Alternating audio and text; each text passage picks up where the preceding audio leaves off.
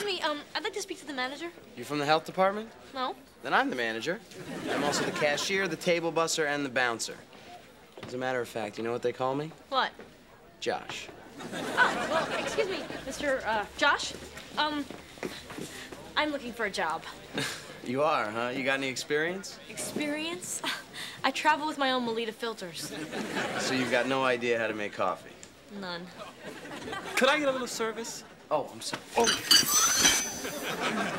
Nice save. If you can pour as well as you catch, you're hired. Fantastic! Thank you, thank you, thank you, thank you. This is gonna make it hard to negotiate salary, isn't it? Okay, here's the correct way to bus a table. First, the trash. Try to avoid screaming yuck at the top of your lungs. I once saw my vice principal in his boxer shorts. Not a peep. Next, the mugs. All right, I like to pretend the half-full ones mean good luck. And then you reach the mother load. A whole quarter tip. Think you can handle that table? Yeah, just hand me a germ-laden rag and I'm on it. Oh, by the way, I know it's last minute, but is there any chance you could work the night shift on Halloween? Meanwhile, everyone else is goofing off. I get to make coffee and wash dirty cups. And clean the spill tray. All this at minimum wage? Where do I get my shots? You know, I've been thinking of revising my will and leaving you my entire collection of Pez dispensers. What do you want? Ride to the graveyard tonight, please? No can do.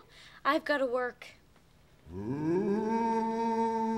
Oh, that's right. You've got that nice boss, real generous guy, always thinking of others, giving of himself. Your point? Think he'd give me a ride to the graveyard?